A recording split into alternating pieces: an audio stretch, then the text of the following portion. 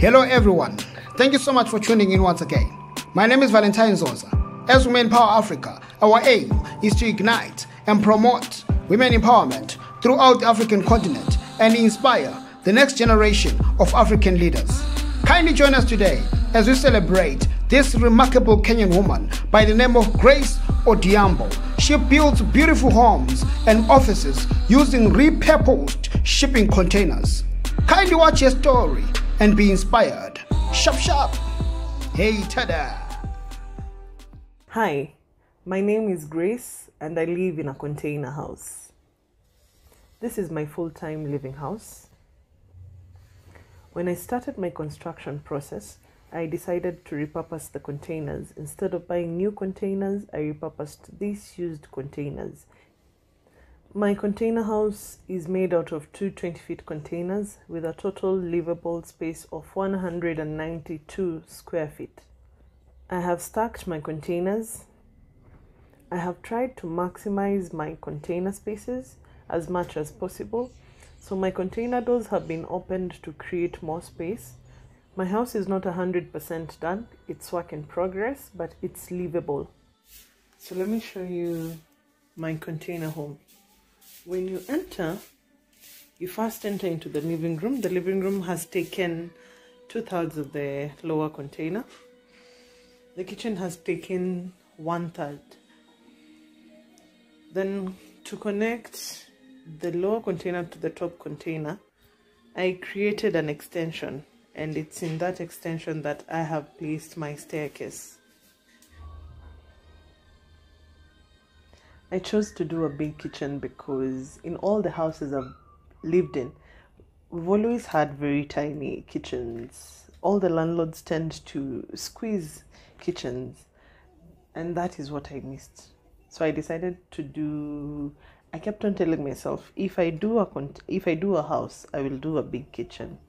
And for the size of house, I believe my kitchen is quite big.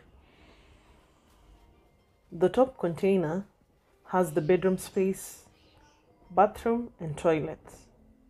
When you get to the top container, you first get into a common space that would have been a laundry, but is currently more or less like more storage space. Then you walk into the bathroom. I have combined the toilet and bathroom in one space, since I don't have the luxury of so much space to separate them into two rooms, so they're all fitted in one space.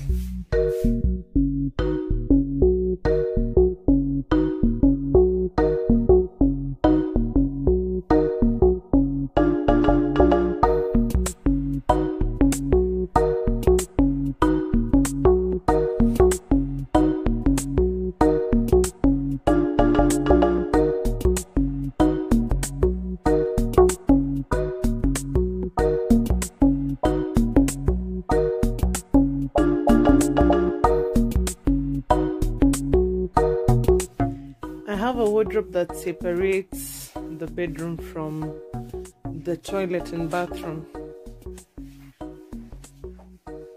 This gives a bit of privacy to the bed area, since I don't have a door to separate my bed space from the bathroom. The only place I am able to fit a door is right at the beginning of the container to separate the bedroom and the staircase. So that makes the bedroom en suite. But to give the bed space a bit of privacy from the bathroom, I have separated the two rooms with a wardrobe.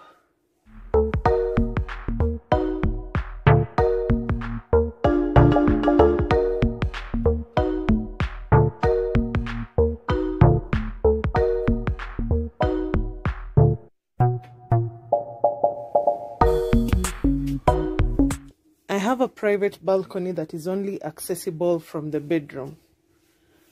My balcony measures 16 feet by 5 feet. That is big enough to allow me host if I wanted to host. It allows me to host guests at the balcony. I also have a private barbecue area. So that means I can barbecue from my bedroom. So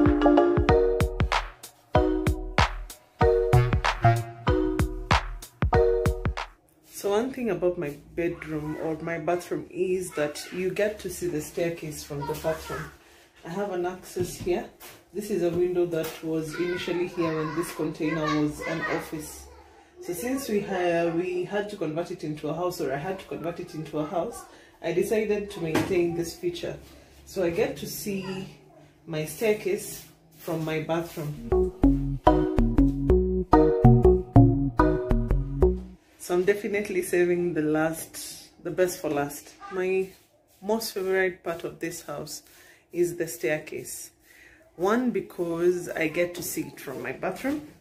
Two is because a lot of effort went into making this staircase. I would say 90% of it was a DIY project, of course with the help of others, but yeah, this was my best part yet, my best part of this house.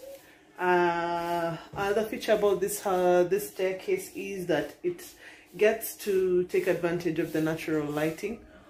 I had translucent mabati or translucent roofing so that during the day I can have enough lighting coming through the staircase, and also at night it gets to reflect to the rest of the room. I get to see the staircase from my bedroom. Because of that reflection of light, it is well lit at night. I don't need to turn this on, but still, even if I do, there is enough light here. I have 3 cats and I can say they also love this part of the house. Normally during the day you'd see them bask here, trying to enjoy the sunlight or the sun heat.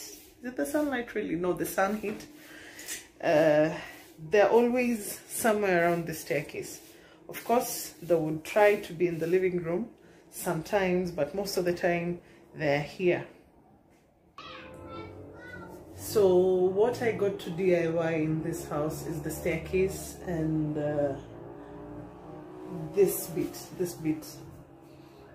This was a DIY. It was initially done by a carpenter, but I didn't like how it was coming along. So before he could finish, I asked him to stop. And yes, I decided to do it myself. It has taken the longest to do it, but I'm glad it turned out the way it did. I can say it turned out better than what the carpenter would have done. Maybe. I don't know. Then the staircase. For this staircase, it has a story.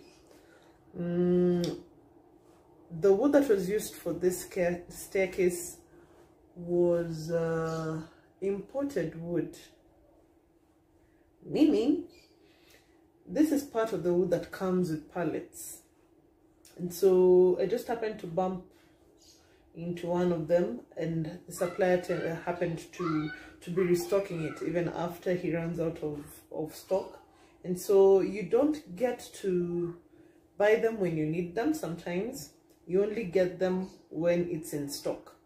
So for that reason, I usually go to him and buy whenever I think I have a project that would require them. And a bit of it was joined. They're not the actual width. We had to create the width, sand it down, varnish it, then place it. It has been here for a while, and it looks like softwood, but funny enough, it has survived. So yeah, maybe I don't know as much as I thought I did on wood. Oh, before I forget, so there's this guy in Umoja who has a shop, an art shop. He has paintworks from different artists, and he displays them and sells them, and of course gives a portion of whatever he gets to the artists. So he has a variety of paintwork. I want to believe he has featured a number of artists. You can tell there are different artists by the brush strokes, and you have realistic paintworks, you have abstract paintworks. Yeah, so you can tell it's a mixture of so many people's hands and people's signatures and people's art. This stood out for me because I felt I needed a bit of color in this space, because we only have orange and brown and white. So I thought, what if we could have some color? Then one interesting bit about this piece is that this is the container. It's not a full container, but it's part of a container.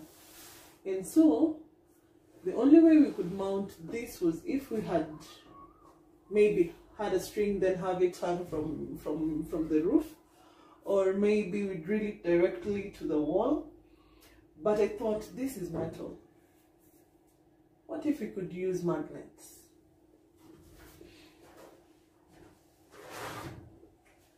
And so we have magnet pieces at strategic points, both at the top and at the bottom. I don't know if you can, yeah, and at the bottom. So all I have to do